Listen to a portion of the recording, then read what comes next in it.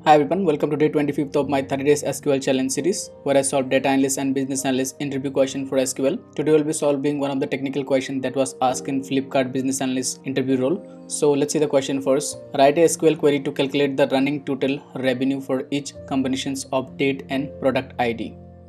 So the expected output columns are date, product ID, product name, revenue, running total, and ordered by the product ID and the date in ascending orders. So let's go ahead and see the table first. So in the table we have the date of the sale, then we have the product ID, product name, and the revenue. So what we need to solve this is that we want a running total for each product. So for example, this is the product which you can see iPhone 13 Pro. So for the 13 Pro, the first sale that is 1000. So we want running total that is going to be 1000 because there was no previous sale. And then for the next day, whenever any sale happen for the same product, which is you can see the same product that is 101 and that is on the next day, so that is $950. So next day this total running sales, this running total sales is going to be like 1000 plus 950. So total sale for that product is going to be 1950, right? So similarly in the third sale, which is this one 800, so it is going to sum 800 and then it will show the running total. So we're going to basically do this. So let's go ahead and write it down step by step, like the things that we need. So first we need from this table that as per the outcome that we need date, then we need the product ID,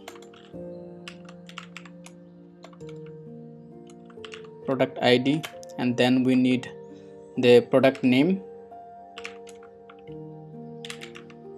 and then we need the revenue as it is the one that we have, and then other than we need something called running total.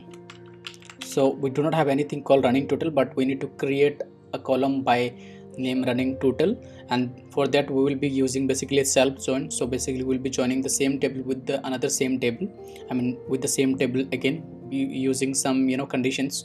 So then we will do order by the product ID and the date ascending. So we'll be doing order by and the product ID, date ascending. So let's start writing the query. So I think we have the basic things that we need.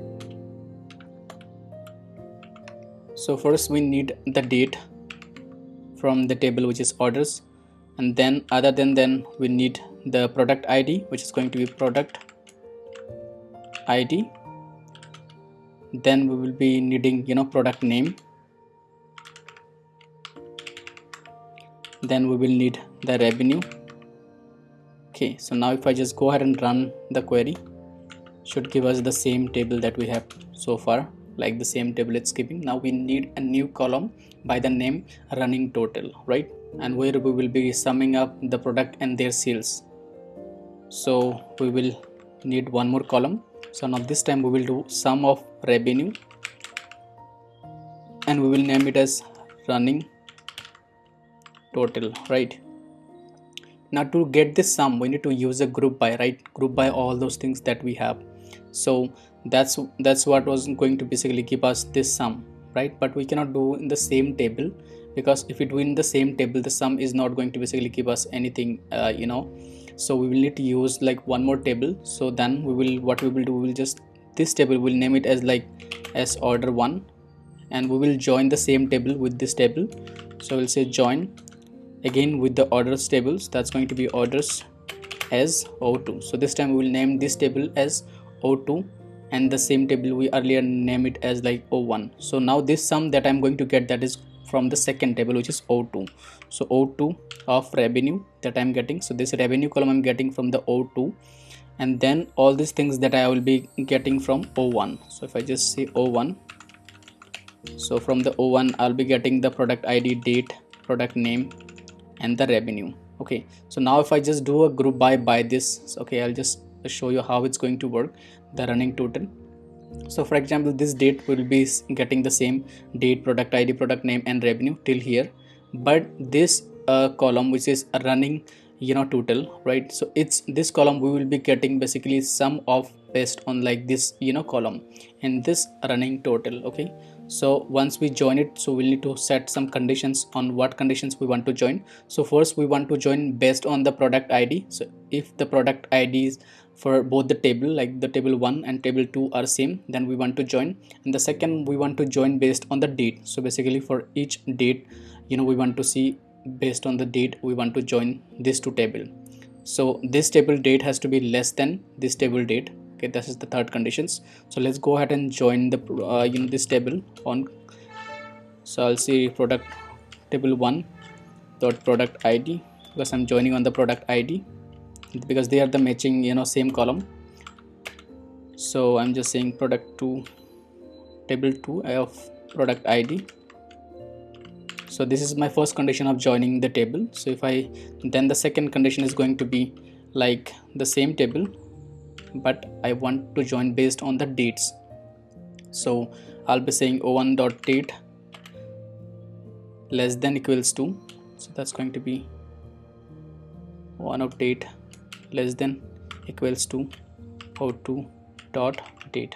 So these are the two conditions. Based on these two conditions, basically I am joining the same table with the same table by just giving two aliases, and then from the second table I am just getting the running total, which I'll be getting in here. So the joining is done. Now to get this sum of the revenue, I'll need to basically do a group by, right? Without doing a group by, I'll not be getting this sum. Now because we have like all these 4 columns, so I need to do group by all those columns that we have, right? So I can just copy it from here and I can go ahead and say group by. So I want to do group by all this column that I have: date, product ID, then I want to do group by the product name and the revenue. So once I do the group by all these things, I should be getting the outcome. So let's go ahead and see the outcome. Now I have already received the outcome. Okay, I just need to reorganize it. So now you can see for this product ID, which is 11, the running total is showing like 2250, but there was only one cell which is 150, right? So we just need to do order by here. So I'll say order by. So order by 1 to D. So I want to do order by first the product ID, and then I want to do order by the date. So o1 dot date. So if I do this, should basically reorganize our query. So let's go ahead and see. So now what I have done, basically I have done the order by first the product ID. So the product ID in ascending orders, then I'm ordering it by the basically dates for the same product ID, then it's going to the next product and the date.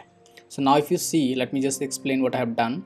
So now if you see for this product ID, which is 101, the product name is iPhone 13 Pro. So the price that it was sold for this 1st of January, that was $1,000, and the running total is $1,000 because there was no previous sale before this for January. Now the same product got sold on the 2nd of January. So which is the same product ID, the product name is iPhone 13 Pro, and the sales that we have got for this day for the same phone, that is $950. So the total is $1950. On the 3rd day or 4th day, you can see on the 4th we have the same product sold once, and this time it was sold for 800. So by summing up we are getting 2750. So this way basically what we are doing, basically we're ordering all the sales of the same product, and then on the based on the date we're basically arranging in ascending orders. Till here we have got received the sale for the same product, then it's basically moving to the second product and doing the same thing. For the second product, which is 13 Pro Max, it was sold for 1200, then the next day it was sold for 1250. So by summing up, basically we are getting a running total of 2450. So that's it for this video. Thank you so much for watching the video till the end. I'm going to add a link to this data source and schema and this table. So if you want to practice the same questions, you can go ahead, download and practice it. If you have a different approach to solve this problem, do leave a comment. So I would like to see them. Have a good day. Take care.